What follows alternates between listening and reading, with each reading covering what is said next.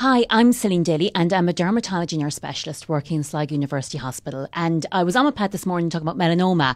Melanoma skin cancer, it's the most serious form of skin cancer that we have. And there's a campaign by Melanoma UK this year, which is entitled Conquering Denial, Ensuring Skin Cancer is Treatable, Not Terminal. That means being sun smart, preventing sunburning by using or wearing a broad brim hat, sunglasses, sunscreen, stay in the shade between 11 and 2, and then being aware of your skin, examine your skin frequently and regularly. And, just anything you develop, any new lesions, lumps or bumps, go to your GP immediately. Have them have a look at your skin and just to make sure that there's nothing else new or different there. Don't be ashamed if you go to your GP and it's nothing. That's brilliant. I often get people into the clinic who are almost apologising they don't have skin cancer. That's not a problem. We don't want people to be leaving it so late that they develop skin cancer that's advanced. We want people to come in while they develop new lesions so we can have a look at it for them. There was a question that came in when we were on air as well. I didn't get the chance to answer it. It was from a caller who said that they live on their own. Would it be worth going to a dermatologist to have their skin checked? And I think actually it's a great idea.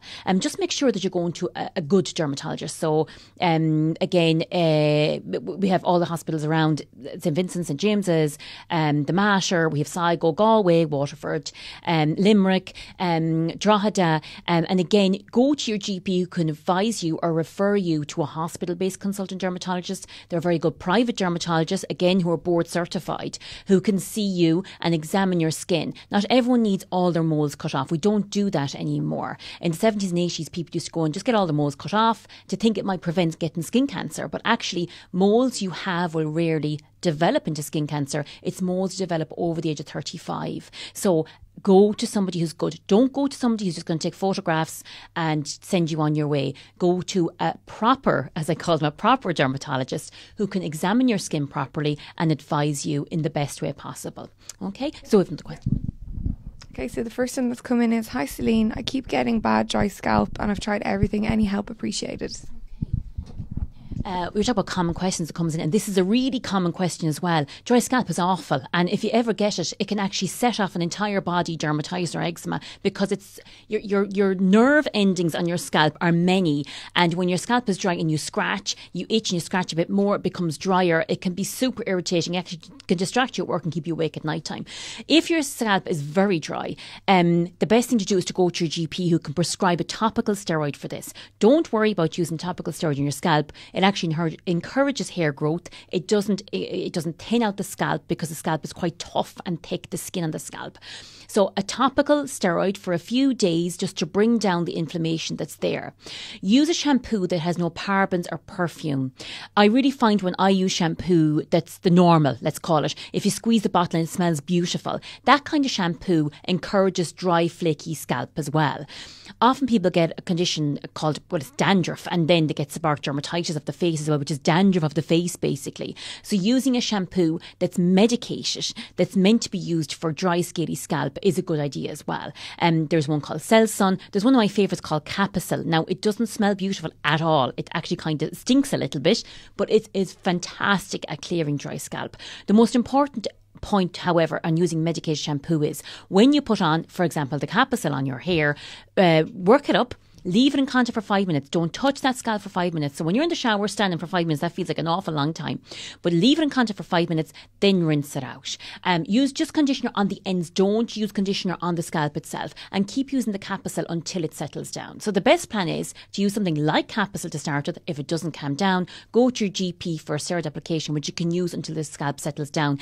And then maintain with something like Elav shampoo that doesn't contain any parabens or preservative, and it won't flake up that seborrheic dermatitis dandruffy condition again. So I hope that helps.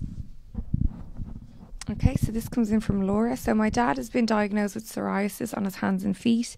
The hand treatment was Dermavate and an emulsifying ointment for 2 weeks. Currently his hands are very tender, sore and cracked. Is there anything else he could try?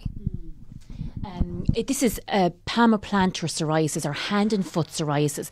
And actually, it's one of the most difficult forms of psoriasis to treat. So we have chronic plaque psoriasis. There's the typical big plaques of psoriasis all over the body. We have something called goutte psoriasis, which are little drops, like little dots of psoriasis all over the body. Often you get it in teenage years when you get a sore throat. It can be the first presentation of psoriasis. And then you have this palmoplantar psoriasis. So it just maintains on the hands and the feet. The question I have for Laura is, does her dad smoke? So if her dad smokes, try to get him to stop, because people who smoke tend to have worse hand and foot psoriasis. So certainly if he does smoke, to try and give them up, definitely. It's a difficult one to treat. The first thing we do is topical treatments. But again, I would wonder, has he gone to a consultant dermatologist, a hospital-based consultant dermatologist?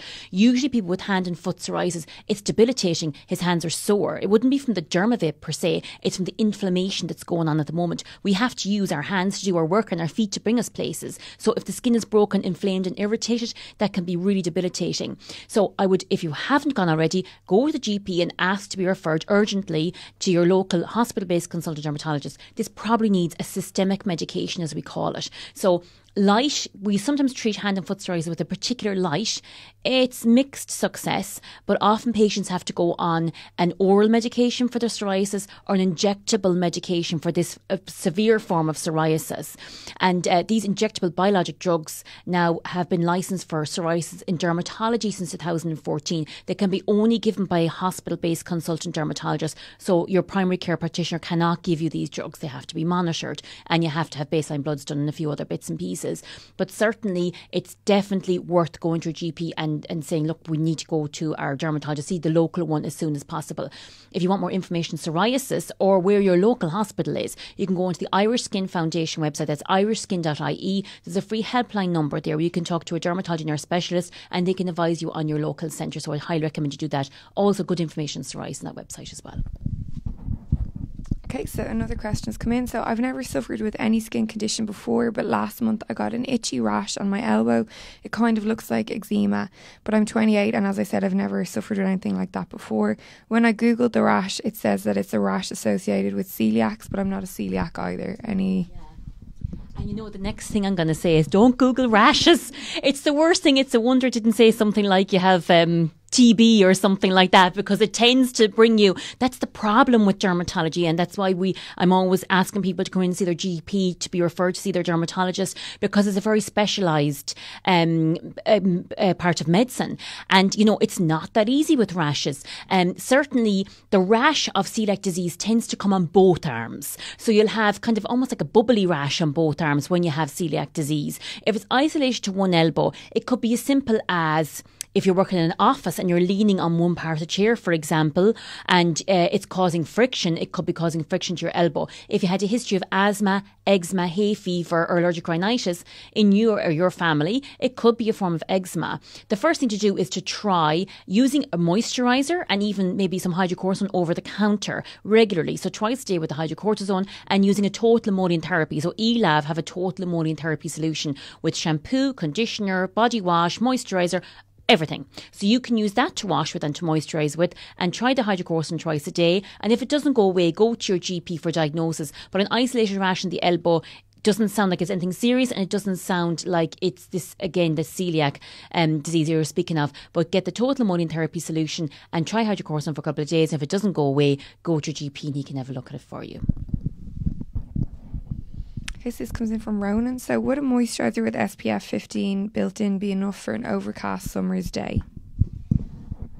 It's a great question, actually. It's not. So I don't do anything under a 30 or a 50. So an overcast day means that 80% of the rays are coming through the cloud anyway. So even on a cloudy day, 80% of the rays come through and you can suffer from UV damage, both UVA and UVB damage. So a moisturiser with a 15, you may not burn, but certainly you're going to be absorbing those UVA rays. So anything below a 30 is not adequate enough, even in Ireland. So as I was saying to Pat, it's the 1st of March until the end of September every single day. And as I said, I left Sligo this morning and I mean, the wipers are going full belt and I'm up the road and it's just beautiful. So Irish weather you cannot trust, so you must wear your sunscreen, your hat, your sunglasses, and stay in the shade between 11 and 2 every day between March and September. And that's my rule, my severe rule, it sounds like, but my rule. But when it comes to sunscreen, it has to be a 30. Now if you get a good sunscreen, it'll act like a moisturiser anyway. The one thing you don't want to do is ghost out. I know eLab have an SPF, a new SPF that they bought out that's a 50 that is non-whiting, it's non-rolling. So if you ever use sunscreen, it kind of rolls between the tips of your fingers. It doesn't do that. La Roche-Posay have the Antilles range, which is really good. Bioderma have an excellent factor 50s as well. That's no parabens, preservative, and they're not white looking. They won't make you look like Casper. And Aven have a range of factor 50s as well. So there's a big choice. Go into your local pharmacy. I know Care Plus Pharmacy do all the ranges across the board at that chain. So if you go into Care Plus Pharmacy, for example, and asks for some samples, so try a few samples before you buy it. And when you find something like, buy it and use it right up to the end of September. Okay, so the last question comes in from Kira. So, hi, do you have any tips for managing hydrodentis supervita?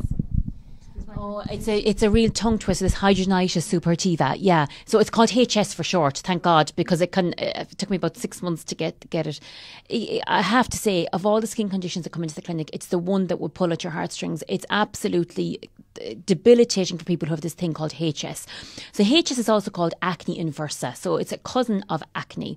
It's graded in something called Hurley stages, and it tends to affect under the breasts, in the axilla or in the armpits and in the groin area. These are where these sebaceous or greasy glands are plentiful. It can be mild, so you can have like a few almost like acne cysts in these areas. It can be moderate to severe then, where you get huge cysts that burst and they almost leave holes behind your channels. And patients with severe HS can't work. They can't even maintain relationships. It's painful. They have to use dressings that don't work all the time and change them frequently. And it can be really, really distressing. So the first thing we do, the interesting thing about HS is it can take between 5 and 7 years to diagnose somebody with HS. Patients present with, again, pustules or, large kind of lesions. They might go to ED and they burst them or lance them, and then they send them home with antibiotics, and that's it, and they don't get a follow-up. And again, they kind of get fallen between the stools. So if you do have like pustules or acne-like lesions under your arms, under your breasts and in your groins, go to your GP and ask to be seen by a dermatologist. They'll diagnose you with HS. First of all, if you smoke and you have HS, stop smoking. That's easier said than done, but please ring the Quit helpline, which is a free HSE service to anybody who can ring to try and assist them in quitting smoking. There's loads of reasons to quit smoking. I'm talking about a lot today, but certainly in HS, it will make a huge difference to you if you quit the smoking. The other thing that can be really difficult for people as well is to lose weight. So if you tend to be overweight or obese, losing weight will really help this HS as well. Now, there are people with HS that don't smoke and are a normal weight, and it's something that's going on with these kind of glands that are acting up, basically. So in dermatology, we used to just prescribe antibiotics and topical antibiotic roll-ons and just dressings and packs and all that kind of stuff. The great news is now that people are going biological treatments. Again, this biological drug that we spoke about with psoriasis, it's been used to treat people with HS and it seems to be working, which is really, really good news. And again, it's only in the last few years that this has actually started happening. If you have HS, you must be under the care of dermatologists, because again, dermatologists are the only people that can prescribe these drugs for you safely and effectively. So you must go to your GP and ask for a referral to a hospital-based consultant dermatologist. I know there's some great HS resources on the Irish Skin Foundation website, irishskin.ie. There's, I think it was a HS awareness last week, and there was a great stuff on Twitter and Facebook. So there's great social media groups that you can join as well to get support. But at the very baseline, if you smoke, stop it. If you're overweight, talk to your GP or your dietitian about trying to bring the weight down. And then you must be seen by a hospital-based consultant dermatologist who can diagnose you and treat you properly for this terrible disease. And anyone with HS deserves a huge amount of sympathy, because whenever my patients come in with that, my heart literally breaks for them. I think it's very debilitating and it's very embarrassing, and certainly don't sit at home with this worrying and thinking about it. Get down to your GP and get your GP to send that referral in for you. So they were great questions again. Thank you.